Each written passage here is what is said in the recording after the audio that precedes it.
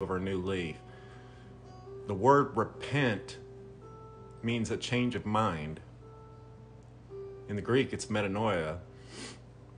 So what does that mean?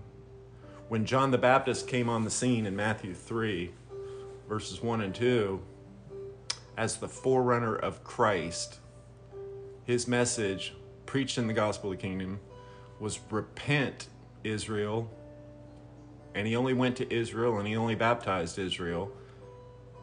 And it was not a picture of the death, burial, and resurrection of Christ. It was the baptism of repentance, and it was part of the Jewish mikveh in regards to the priesthood.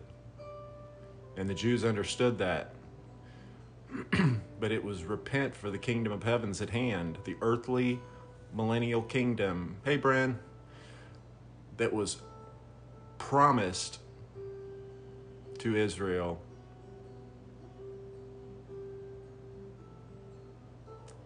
To repent is fine. To make a covenant with your repentance is how you do. David, you need to stick around and listen, because you're all messed up on your understanding of Scripture and salvation.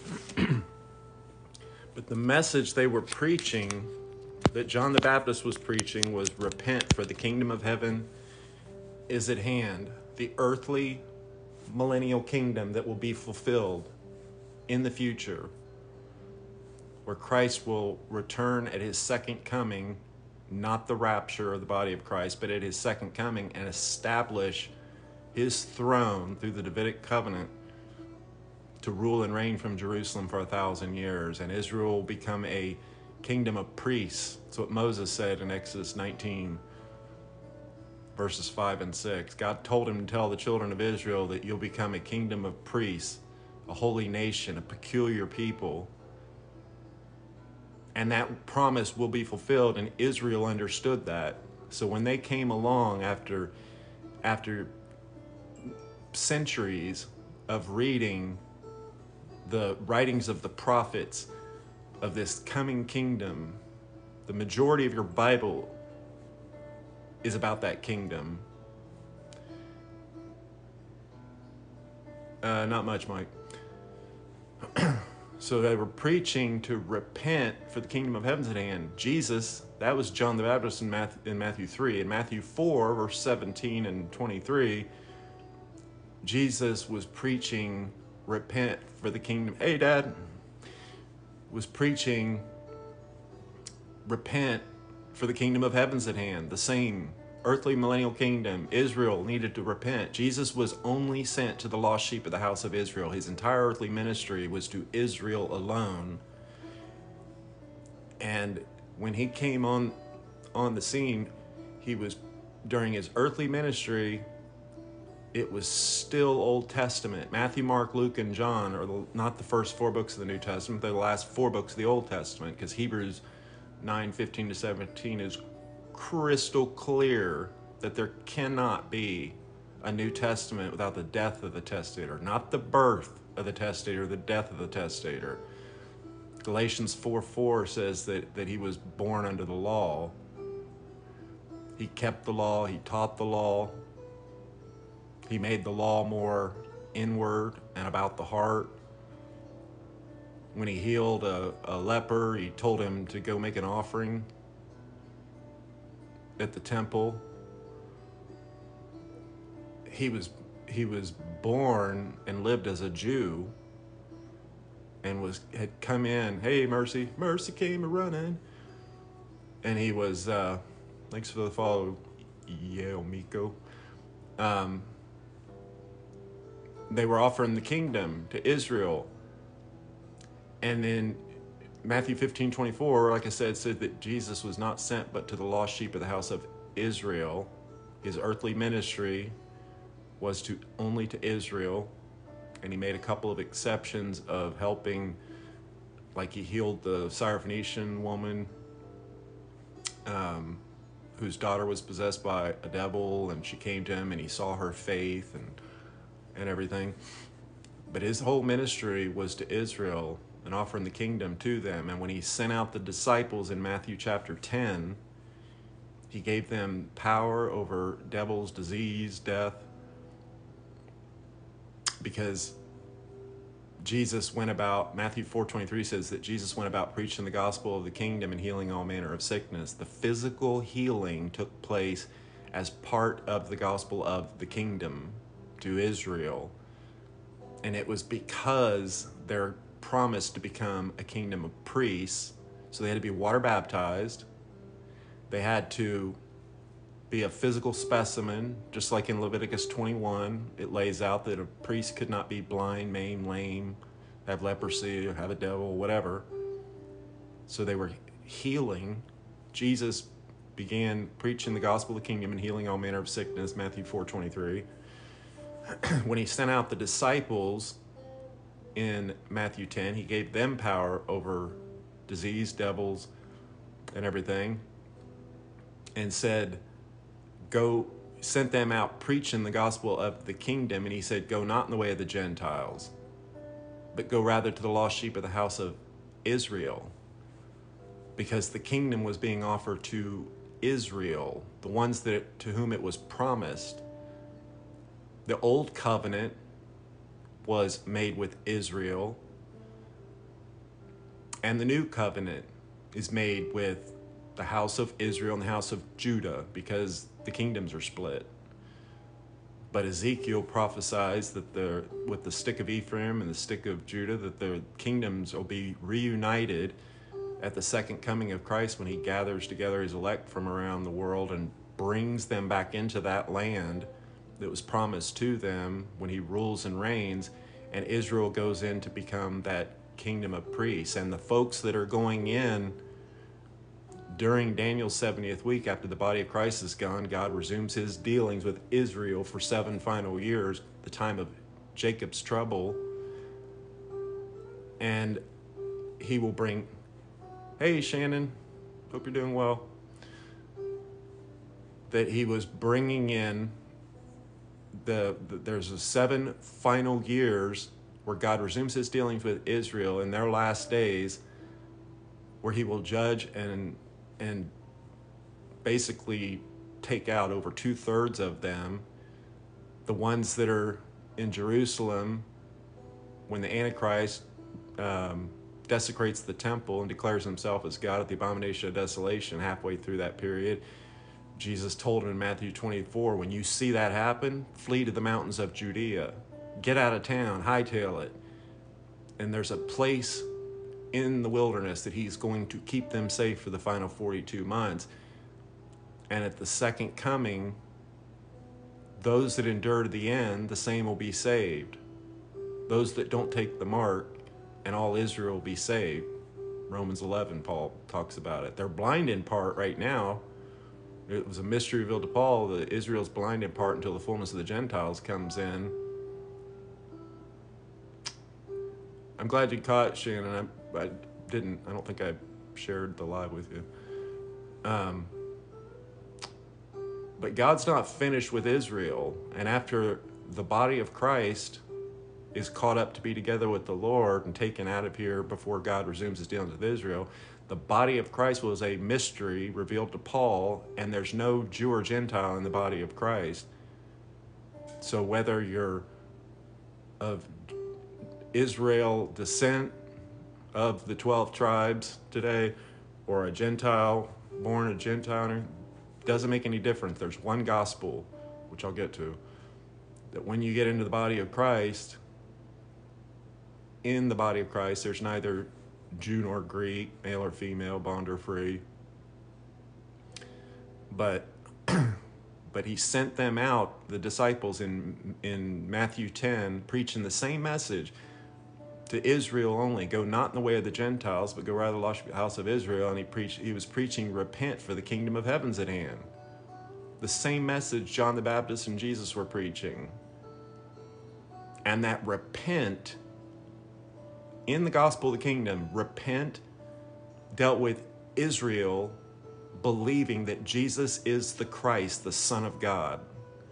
That's why the Gospel of John was written. He said in John 20:31, he said that he wrote that gospel. It's called the Gospel of John. But he wrote that that ye might believe that Jesus is the Christ, the Son of God, is what he said. That was the crux. It was not to believe in the coming death, burial, and resurrection of Christ for their sins and being saved by grace alone, through faith alone, in Christ alone, and being baptized into the body of Christ by the Holy Spirit and sealed until the day of redemption. The body of Christ, like I said, was a mystery revealed to Paul. So they're preaching to Israel, repent, Israel, for the kingdom of heaven's at hand. But they rejected Christ specifically because they had to repent as a nation and become the born-again nation that was prophesied by Isaiah in Isaiah 66, 7, and 8. And Jesus told Nicodemus, when it was just him and Nicodemus, just one man, and he said, ye must be born again. Ye is you all, plural. Israel, you must be born again.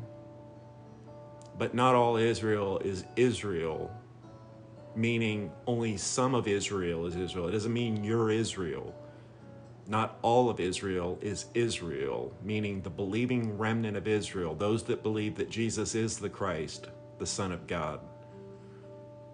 And so they sent them out preaching that message. And when they came back to Jesus, that was Matthew 10. When they came back to Jesus at the coast of Caesarea Philippi, Jesus asked him, whom do men say that I, the Son of Man, am? How'd it go, fellas? I sent you out and said, go not in the way of the Gentiles and preach, repent, for the kingdom of heaven's at hand. And if they don't accept, shake the dust off your feet, go to the next town. And they went out preaching that. When they came back, he said, whom do men say that I, the Son of Man, am? And they said, well, some say you're John the Baptist, some Elijah or Jeremiah or one of the prophets.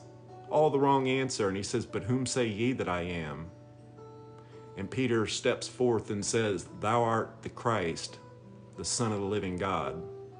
That was the right answer. And he said, blessed art thou, Simon Bar-Jonas, for flesh and blood hath not revealed it unto thee, but my Father which is in heaven. That was the repentance that Israel needed.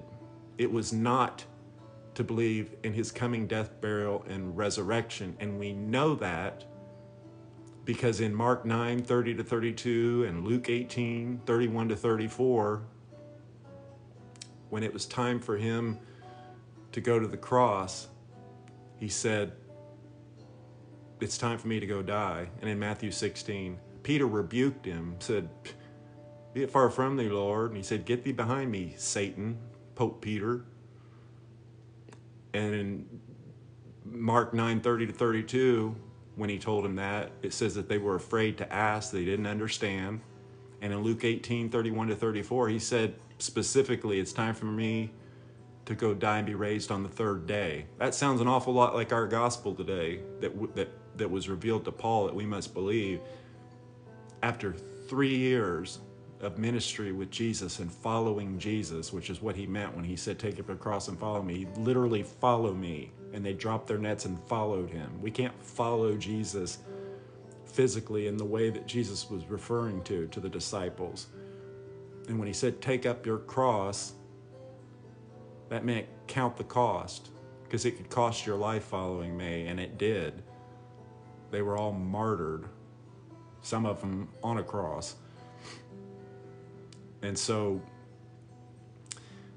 they're preaching that message. And in Luke 18, 31 to 34, he says, it's time for me to go die and be raised on the third day. And you would think that if they were preaching, hey, believe that Jesus Christ is going to die on the cross for your sins, be buried and raised again on the third day. If you believe that, put your faith and trust in Christ, you'll be baptized by the Holy Spirit into the body of Christ and sealed in the day of redemption. It's not what they responded. It says, and they did not understand, these things were hid from them. The message of salvation was different. The audience was different. And I want to preface by saying that nobody from Adam to the last person born into this world can have eternal life and be justified and forgiven of their sins and have their sins washed away, taken away, apart from the blood of Christ and his death, burial, and resurrection, but what people were required to preach as the gospel of salvation and what was expected of people to believe and do absolutely changed throughout time. So after Jesus went up before the religious leaders in Matthew 23, and they were rejecting him, and he said in Matthew 23:13, he says, you're not only preventing yourselves from going into the kingdom, you're preventing everybody else. It required for the kingdom to come. Jesus told him, when you pray, our Father, Israel's Father, who art in heaven, hallowed be thy name. Thy kingdom come, thy will be done on earth as it is in heaven. Israel understood that. Gentiles today think that they try to go in and spiritualize the whole thing and think, well, we're Israel now and we're praying for a kingdom to come. And that's not our heaven. That's not our destination. The body of Christ has a home eternal in the heavens. If you're saved, you are seated in heavenly places already, and you're bone of his bones and flesh of his flesh, a member of the body of Christ, which is the fellowship of the mystery, meaning it's apart from going through Israel like Gentiles in times past had to do and get circumcised and put themselves under the law and participate in the Day of Atonement and all those things, with an earthly paradise, by the way, awaiting an earthly kingdom. But the body of Christ is heavenly, with a heavenly destination. And we're seated in heavenly places because he is seated in heavenly places, and we are in Christ. So Jesus, after his death, burial, and resurrection, they didn't believe that he had resurrected. In fact, it was shown to women first, with Mary and everybody, and they had to go tell the disciples. And in John 21, I believe, is where it says that they went and they didn't believe, so they wanted to go check it out for themselves. So we know that they, even after Jesus said, I'm going to be raised on the third day, if they believed that for their salvation and believed that he would be raised on the third day, they would have been watching their watches or sundials on their wrists. 3 days, 3 nights, we know he's going to resurrect, but they didn't believe. And then they went, and after his death, burial, and resurrection, he spent 40 days with the disciples, with the 11, because Matthias had not been rock, paper, scissors in yet to replace Judas. And he spent 40 days with them, Luke 24 says, taking them through all of the Tanakh, Genesis through Malachi, the law, the Psalms, and the prophets. That's Genesis through Malachi, showing everything in there concerning him, all of the prophecies that were pointed at him that Israel did not understand. And he's teaching them, where, like David said, my God, why hast thou forsaken me? That's pointing to me. When it says that he'll not suffer his Holy One to see corruption, that's about me and my resurrection. When it says, when God told Satan in the Garden of Eden, told the serpent that I'm going to put enmity between thee and the woman, and the seed of the woman will bruise the seed of the serpent, and you'll bruise his heel. And that was, thank you for the shares, Miriam. And that was pointing to me, the first prophecy pointing to me. And he took them for 40 days and showed them everything in Scripture in the Old Testament, the Tanakh, because Genesis is not Old Testament, that's before. The Old Testament doesn't begin until the middle of Exodus, when the law was given to Israel. And so he takes them through, and tells them and gives them the commission to go into all the world and preach the gospel to every creature, water baptizing them in the name of the Father, the Son, and the Holy Ghost, beginning in Jerusalem. And he told him to wait in Jerusalem until you be endued from power on high. And guess what? Because Israel continued to reject Christ after the resurrection, they never successfully even got out of the area of Jerusalem.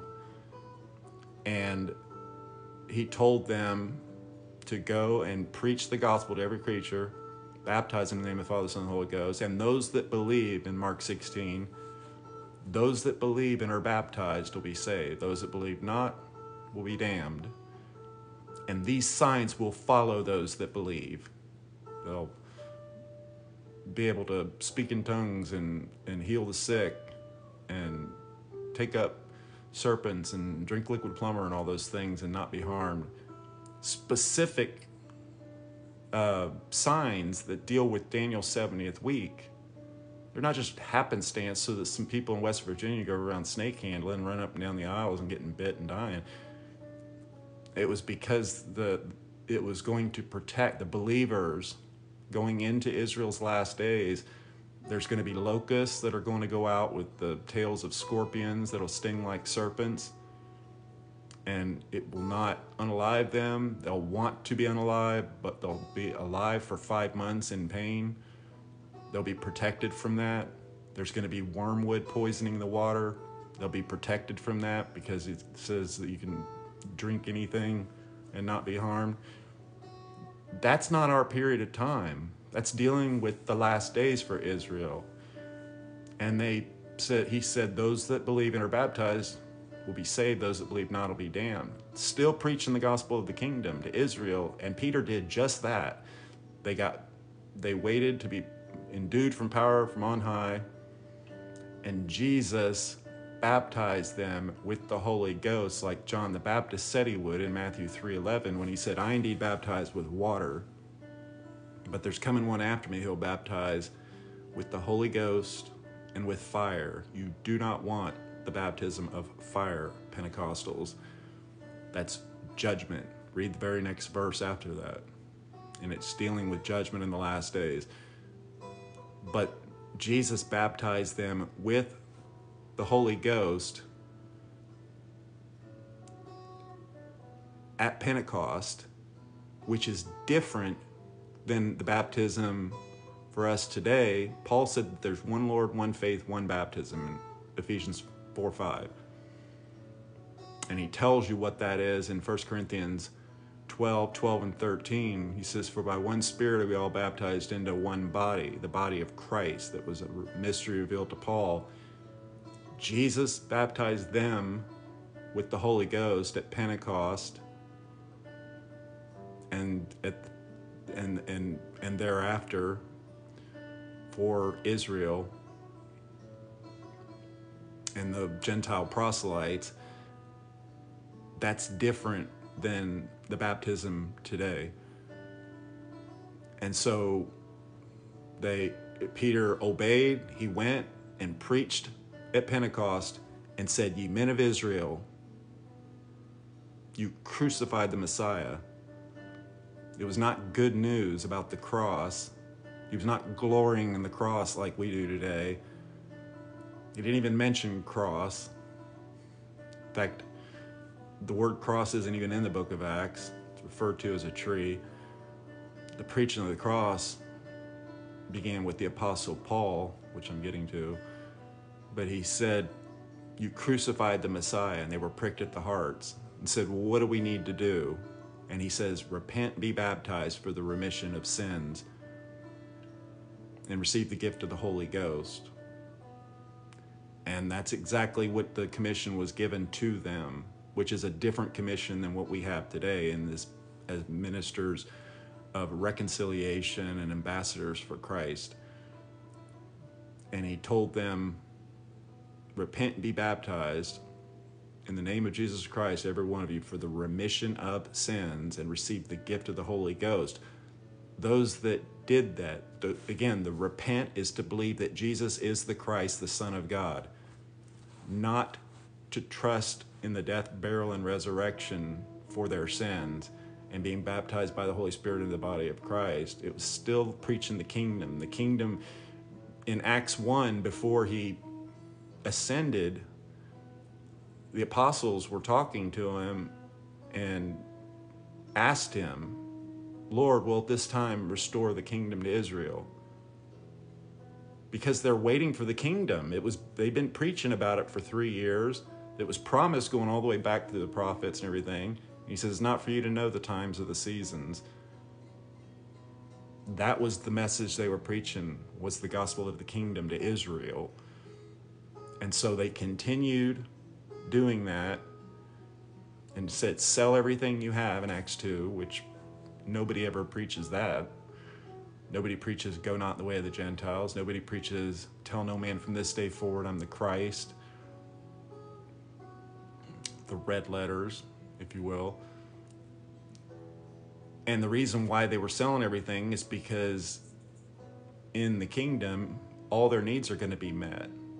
He's going to give us this day our daily bread. And that's what's going to happen. He's going to give them in the kingdom, when they become a kingdom of priests, that he's going to give them their daily bread.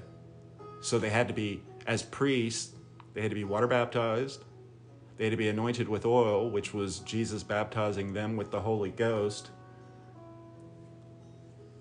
and sprinkled with blood, which is the cross. Again, nobody from Adam to the last person can have their sins taken away and receive eternal life apart from the blood of Christ and his death, burial, and resurrection. But the message they were preaching was not believe this and believe in the death, burial, and resurrection, become a member of the body of Christ, sealed by the Holy Spirit in the day of redemption, which is the rapture, and go to heaven when you die. That's not what they were preaching. It was about the kingdom of heaven, which is the earthly millennial kingdom. And they had preached that message for a year after the death, burial, and resurrection.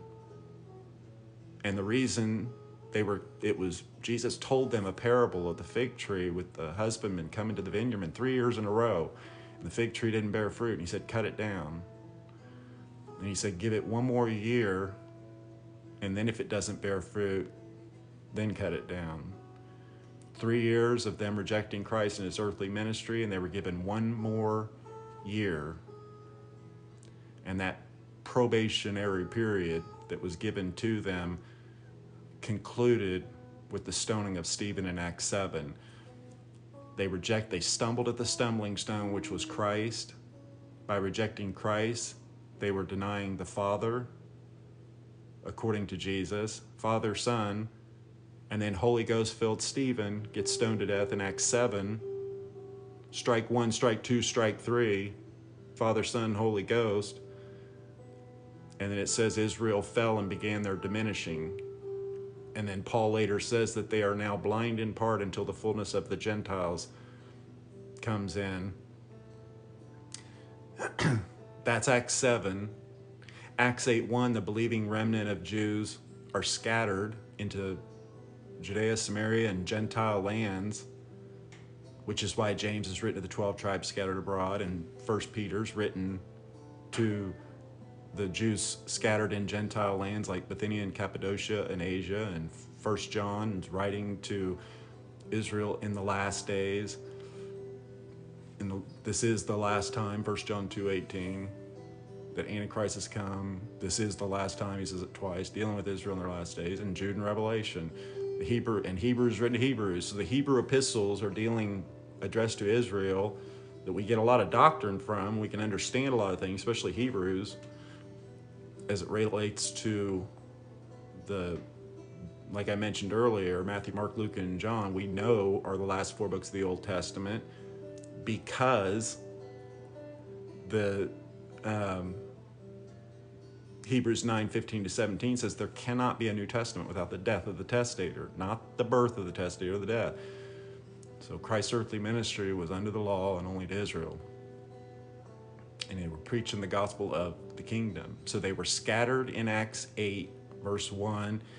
Acts 11:19 says that those that were scattered only preached to Israel and to Jews, still preaching the gospel of the kingdom, believing, repent, which is believe that Jesus is the Christ, the Son of God.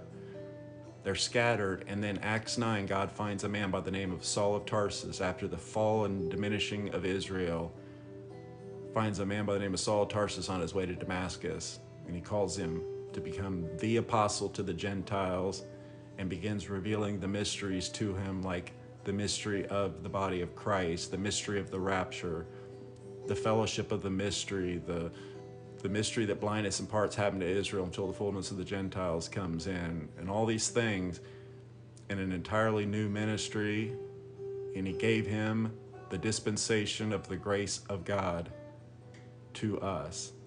It began something new. Paul was the chief of sinners when it came to the body of Christ. Not that he's the worst sinner, but that he was the first one into the body of Christ in 1 Timothy 1:15 and 16.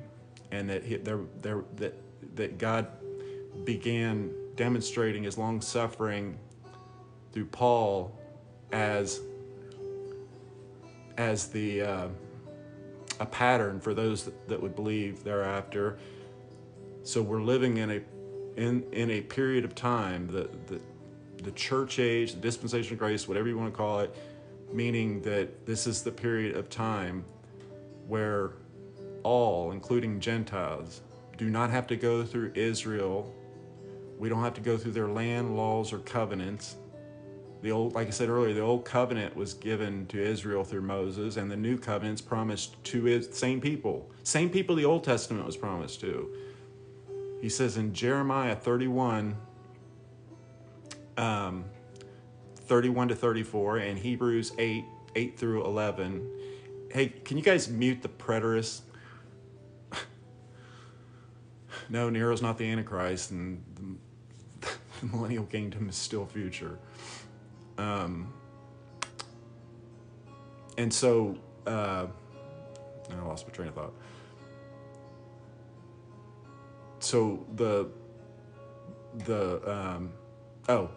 so we don't, the Hebrews 8 through 11 and Jeremiah 31 to 34 says, "Behold, I will make a new covenant with the house of Israel and the house of Judah," because the kingdoms are split, like I said. But they will be reunited at the second coming of Christ under one kingdom of Israel, and it'll be a kingdom of priests and all those things that I already talked about. The fellowship of the mystery, Paul said in Ephesians 3:9, we're to make all men see what is the fellowship of the mystery. That's it. It's becoming a member of his body, not going through Israel and their land, law, and covenants, but having direct access and being made nigh to God through the blood of Christ and becoming part of the one new man. God is making of twain today, of both Jew and Gentile, one new man, where there is no Jew or Gentile in the body of Christ. It is the new creature, not part of the born-again nation that'll be fulfilled at the second coming, along with the new covenant being fulfilled as promised as they go into the kingdom. But why was all of that kept why were all those mysteries kept hidden in God? A mystery in Scripture is not Sherlock Holmes. A mystery is wisdom hidden in God, according to 1 Corinthians 2, 6 through 8. And this is important to get. The reason why the body of Christ, which, like I said, has a home eternal in the heavens, there's no Jew or Gentile in the body of Christ, fellowship of the mystery, the gospel that we must believe today that was revealed to Paul. He said in Galatians 1:11-12, "The gospel I preached, I didn't receive it of men, neither was I taught it, but by revelation of Jesus Christ." He defines it in Romans 1:16, "For I'm not ashamed of the gospel of Christ, for it is the power of God unto salvation."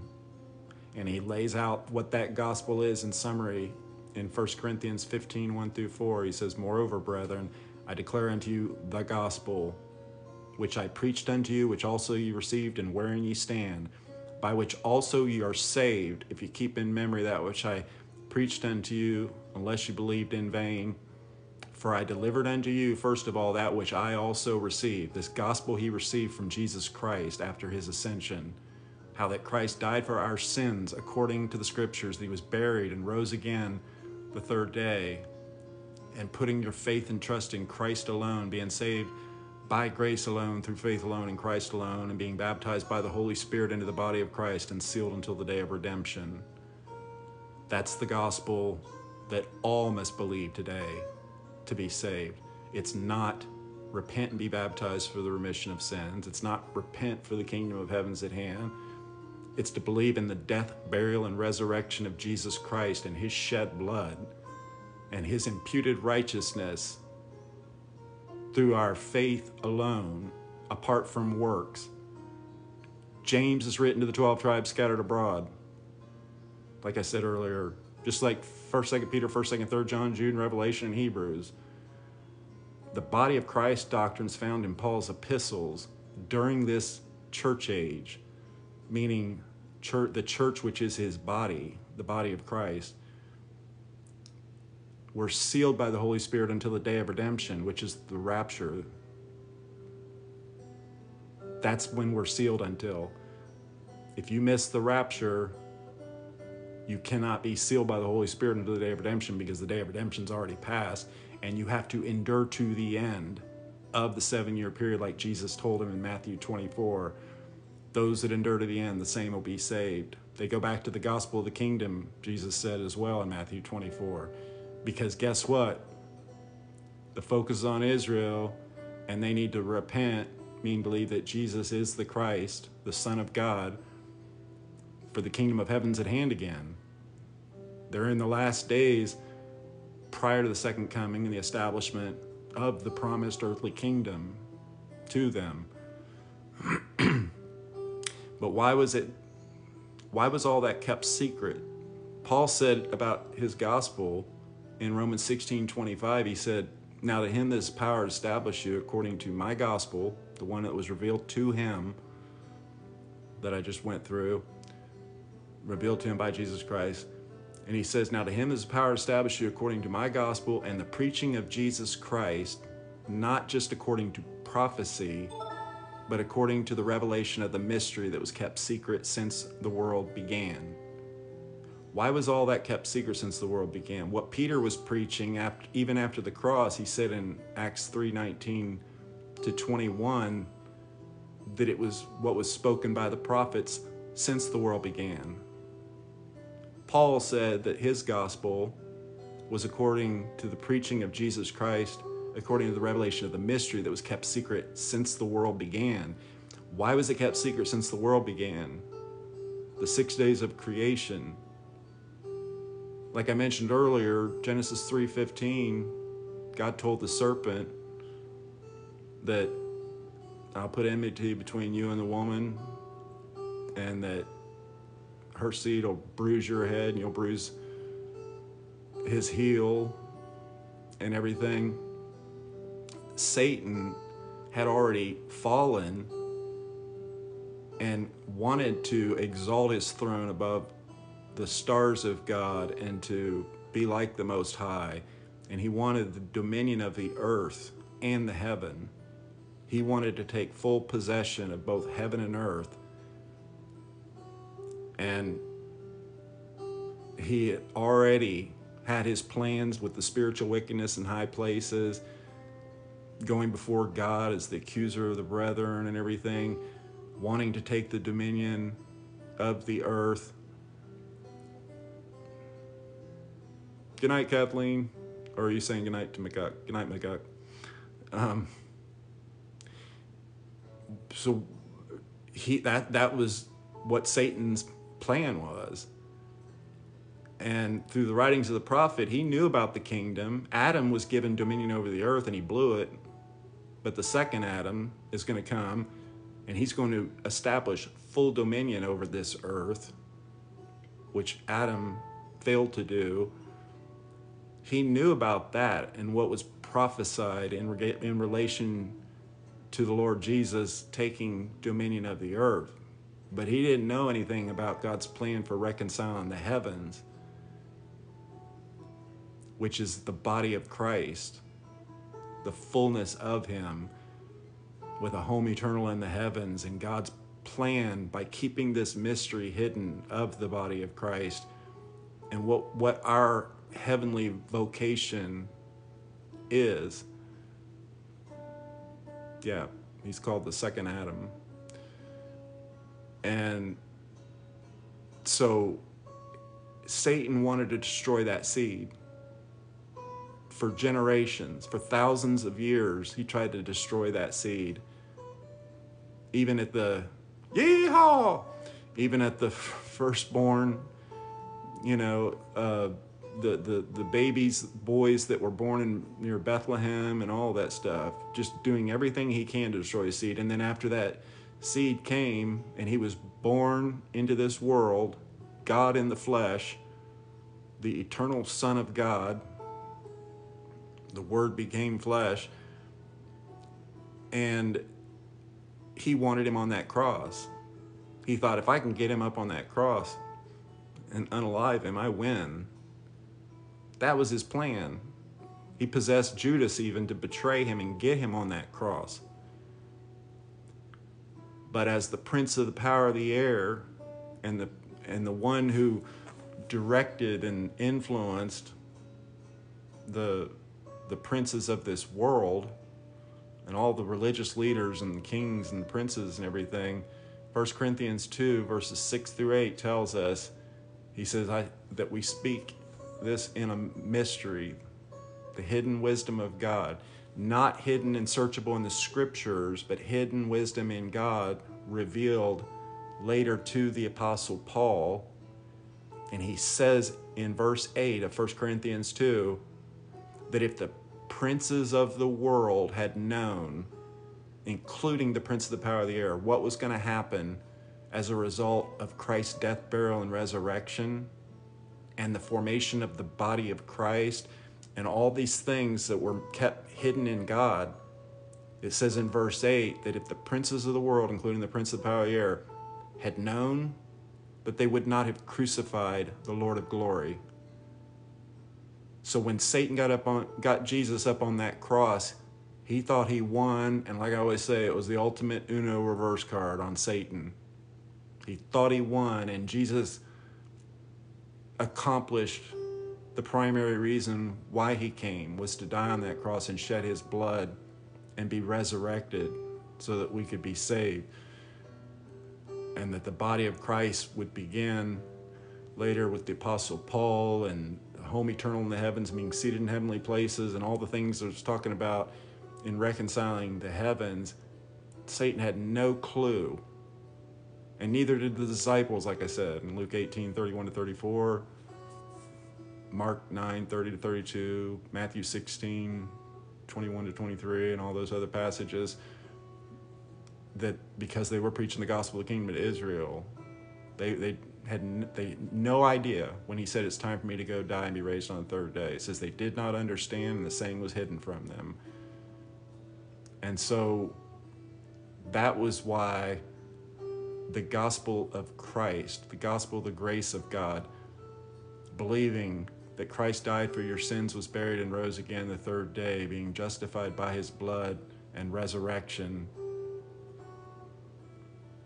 And Paul said that in 2 Corinthians 5:21, that God hath made him, Christ, to be sin for us, who knew no sin, that we might be made the righteousness of God in him. That's the righteousness that you need in order to be justified in the sight of God, to be made righteous in the sight of God, is his righteousness, not yours, not your law keeping.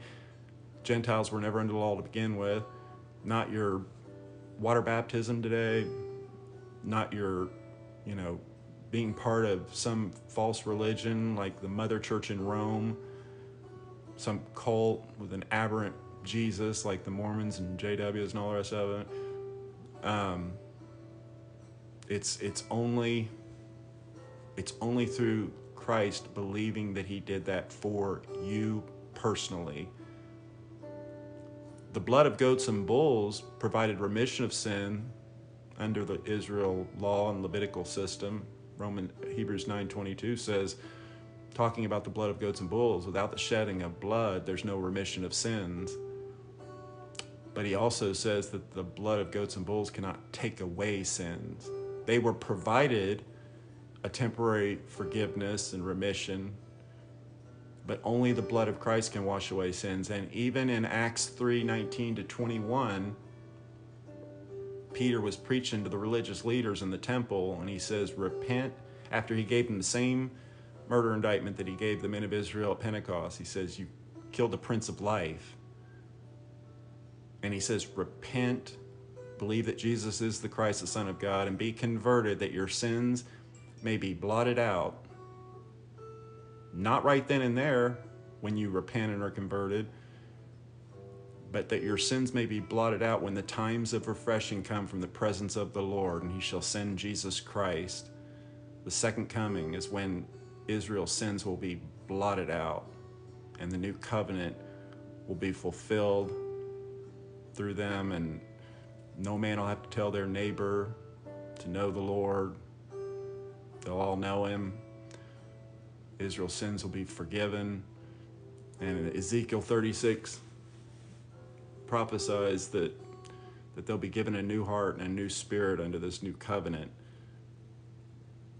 and that he'll write his law in their hearts and give them a new spirit, put a new spirit in them that will cause them to keep his judgments and statutes. That is an unction of the Holy Spirit we don't have in the body of Christ. We do not have the Holy Spirit causing us complete obedience. But Israel, under the new covenant, they will become that kingdom of priests, the born-again nation,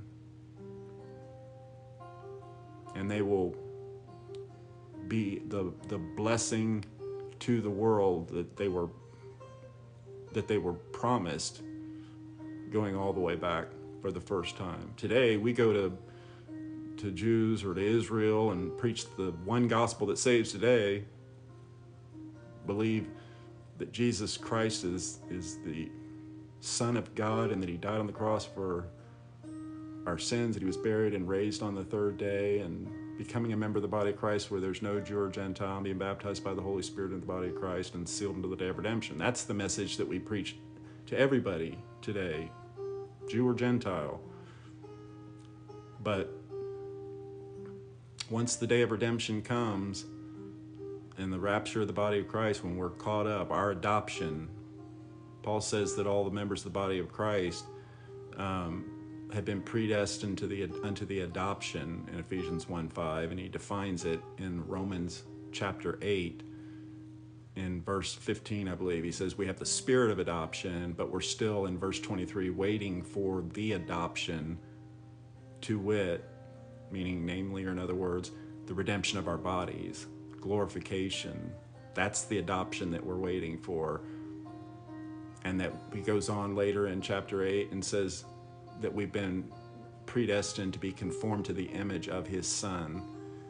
When we exchange our vile bodies to a body like unto his, we will be fully conformed to the image of his Son. As long as you're hauling this sinful carcass flesh around, you're not in the image of the Son of God. You're not an image bearer either of God. Adam was created in God's image, but nothing in Scripture says that we're little image bearers running around today. Sin corrupted this human race and the world and death. But we'll be fully conformed to the image of his Son when we receive our glorified bodies at the rapture, and we stand before him at the judgment seat of Christ, and then go on into the eternal state. And then the last thing, and this is so important, God's purpose through the earth, through Israel and prophecy.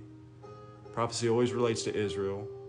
It's always dealing with earth, with an earthly paradise and a future earthly kingdom. The body of Christ deals with mystery and is heavenly. But Paul, it begins in Genesis 1:1. In the beginning, God created the heaven and earth. It concludes with, in Revelation 21, and I saw a new heaven and a new earth, a new Jerusalem, which is the bride of Christ, that holy city. The church is not the bride of Christ. We're the body of Christ. New Jerusalem, the holy city. Revelation 21 is crystal clear as the bride of Christ. And Paul explains one of the mysteries is in Ephesians 1. He says, having made known unto us the mystery of his will. The mystery. Good night, Shannon. Love you. The mystery. He says, having made known unto us the mystery of his will. And in the next verse, he says that in the dispensation of the fullness of times, when all time ends, the times of the Gentiles, the times of Israel, the times of restitution, the millennial kingdom, all time, when it ends, after the millennial kingdom, Satan's going to be loosed from the bottomless pit briefly and be destroyed at the Gog and Magog. And then this earth will be burned up, heaven will be destroyed, there'll be a new heaven, new earth, and new Jerusalem. So he says, having made known unto us the mystery of his will. There's the mystery revealed to Paul that he records for us to know is that in the dispensation of the fullness of times that he might gather together in one all things which are in heaven, the body of Christ, and the earth, Israel, and those that go in and inherit the kingdom of heaven, that he might gather together in one all things in Christ, in him. It's all about Jesus. From Genesis 1:1 to Revelation 22:21, it's laying everything out in God's plan to reconcile the heaven and earth, and the purpose with the body of Christ, and earth with Israel and their kingdom and all of that stuff. But when it's all said and done, he's going to gather together in one all things in Christ, and we become fellow citizens of the household of God, is what Paul says. Not the house of Israel or the house of Judah, but the household of God, the overarching kingdom of God that's made up of those that go into that earthly millennial kingdom of heaven and the body of Christ in the heavens. Amen, amen.